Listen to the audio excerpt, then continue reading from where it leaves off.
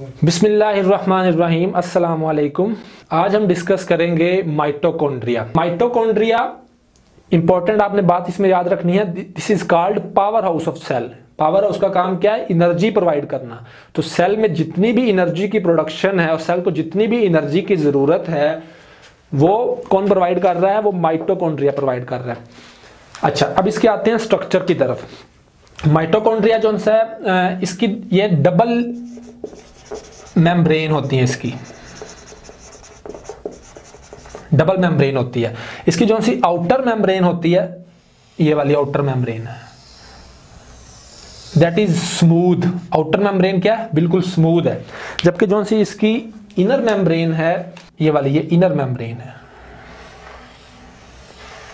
Inner membrane forms in foldings. इसके अंदर ये फोल्डिंग्स होती हैं, इन फोल्डिंग्स होती हैं। ठीक है जी। आउटर मेम्ब्रेन स्मूथ है, इनर मेम्ब्रेन इनफोल्डिंग्स है। इस जो सी ये वाली इनफोल्डिंग्स है ना, इन इनफोल्डिंग्स को हम कहते हैं क्रिस्टे। फर्ज करिए एक इनफोल्डिंग है, तो इसका नाम हमने रख दिया है क्रिस्टे। अच्छा, इससे मिलता जुलता लफ्ज हमने पिछले लेक्चर में पढ़ा था, उसका नाम था सिस्टर्ने। सिस्टर्ना क्या था?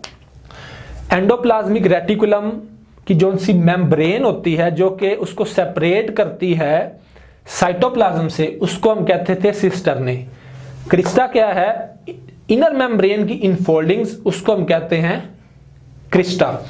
अच्छा जी, अब ये जो सी इनफोल्डिंग्स हैं, इनके ऊपर ये नोब लाइक स्ट्रक्चर्स प्रेजेंट होते हैं। Knob like structures present on the inner membranes on the cristae. In knob like structures हम कहते हैं F1 पार्टिकल्स। ठीक है जी। अच्छा,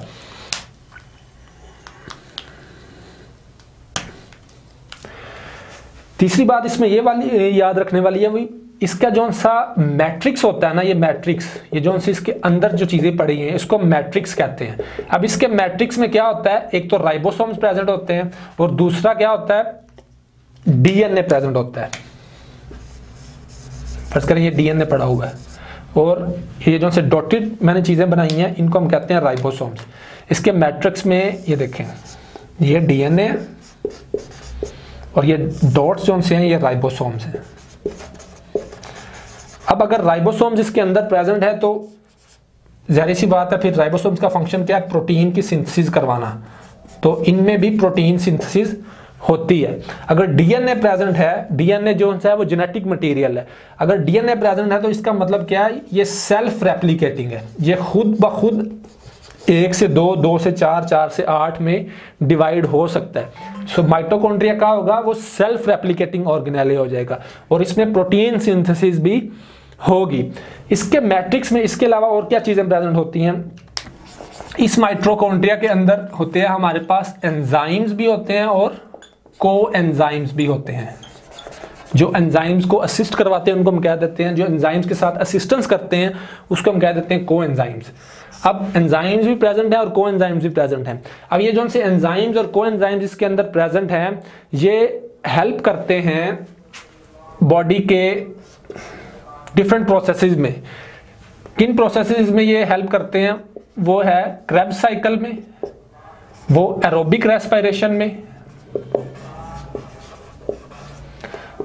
और फैटी एसिड मेटाबॉलिज्म में।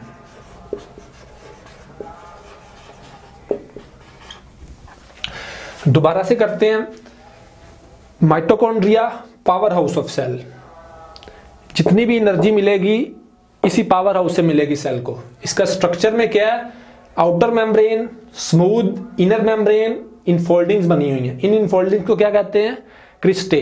क्रिस्टे के ऊपर क्या पड़ा होता है? पार्टिकल्स होते हैं, नोब लाइक पार्टिकल्स होते हैं, उनको हम कहते हैं F1 पार्टिकल्स। इसका अंदर वाला जितना भी ये सारा पोर्शन है इसको हम कहते हैं मैट्रिक्स। इसमें क्या प्रेजेंट होता है? Ribosomes, DNA. राइबोसोम्स हैं तो उन्होंने क्या करवानी है, प्रोटीन की सिंथेसिस। डीएनए है, जेनेटिक मटेरियल है, तो ये रेप्लिकेशन करवाएगा, सेल्फ रेप्लिकेटिंग ऑर्गेनेली है ये वाला, ये हाई यील्ड है, सेल्फ रेप्लिकेटिंग ऑर्गेनेली माइटोकॉन्ड्रिया। तीसरा, इसमें इसी मैट्रिक्स के अंदर एंजाइम्स और कोएंजाइम पड़े होते हैं जो कि हेल्पफुल होते हैं क्रेब्स में साइकिल में, एरोबिक रेस्पिरेशन में और फैटी एसिड मेटाबॉलिज्म में। और इन्हीं प्रोसेसेस की वजह से एनर्जी पैदा होती है in the form of ATP, जिसको बॉडी यूज करती है। एनर्जी पैकेट्स होते हैं जिसको हम यूज करते हैं, बॉडी यूज करते हैं। These energy packets are produced in the form of ATP. एक और चीज जो याद रखने वाली है भी, हमारी बॉडी के जितने भी पावरफुल मसल्स हैं ना, उनमें माइटोकॉन्ड्रिया की मिकदार ज्यादा होगी, they will be more in number. मसलन ये हमारे बाइसेप्स हैं, इनमें माइटोकॉन्ड्रिया की जोन सी होती है नंबर ज्यादा होता है as compare to this ear muscle. इनमें माइटोकॉन्ड्रिया बहुत कम होंगे। जितने भी पावरफुल मसल्स हैं जो हमें हमारे डेली रूटीन में हेल्पफुल करते हैं, जिनसे हम पावर वर्क करते हैं, उनमें माइटोकॉन्ड्रिया ज़्यादा होते हैं। और जितने भी इस तरह के मसल्स हैं जो कि कम यूज़ होते हैं या जिनको हम कम यूज़ करते हैं, उनमें माइटोकॉन्ड्रिया कम होते हैं।